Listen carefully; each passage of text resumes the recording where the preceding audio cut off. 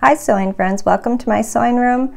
My name is Beth and today I'm adding these mitered cornered borders to my most recent quilt.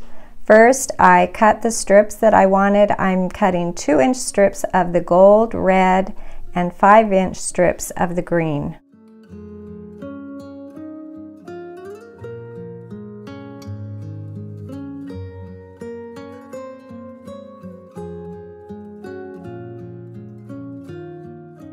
They aren't quite long enough. The width of the fabric isn't quite long enough for the side of my quilt, so I do need to join some of these strips to make them longer, and each of my strip sets will be, let's see, 8 inches longer than my quilt on both sides, at least 8 inches longer.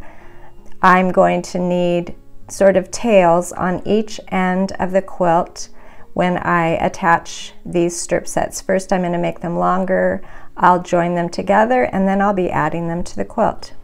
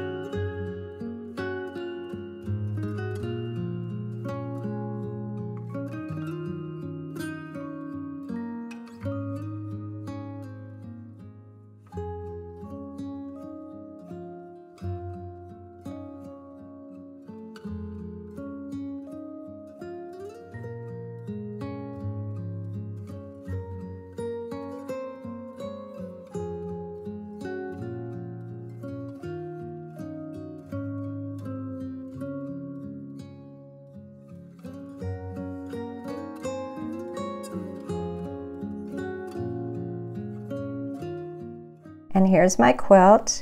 My border here measures 8 inches wide, so I need to add at least 8 inches to each end, like I said. So I added 9 inches, which gave me just a little bit of wiggle room. I marked that 9-inch spot on this strip set, and then I laid that mark onto the end of my quilt, and then I will be attaching it.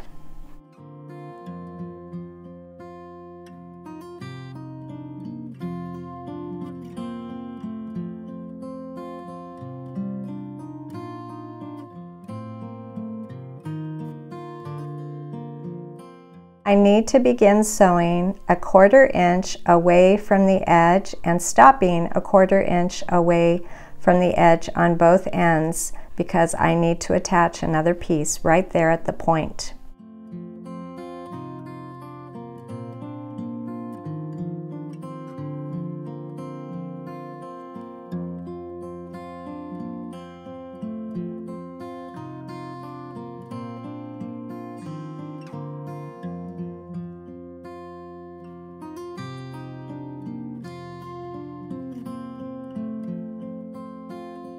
Now I'm going to attach the other side, one other side border to my quilt, and again I need that 9-inch excess, and so it will be overlapping the first one, and I'm going to pin it on right sides together, and again I'm going to start a 1/4 inch away from the corner.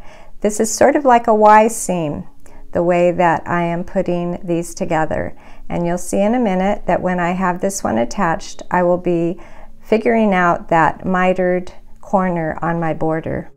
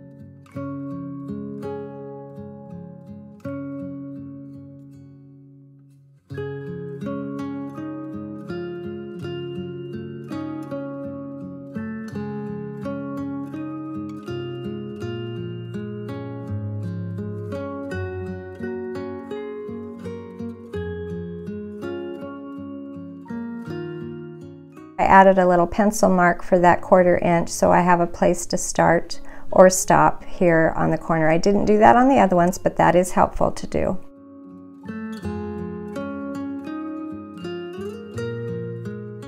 I have the first 2 borders on. I am going to press some angled seams. I'm going to give myself sort of a guide for sewing these together. So I laid it on my ironing board here, and I will be folding this long piece, both long pieces, at an angle, and then I will be using that pressed seam as my guide when I sew them together.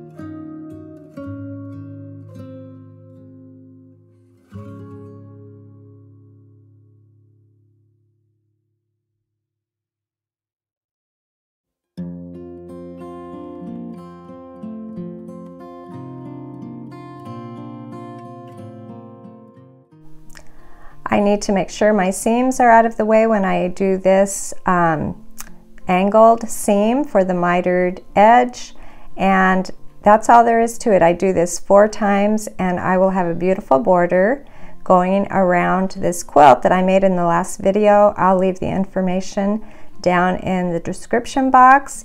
It's always nice to sew with you. Thanks for joining me today, and I'll see you next time.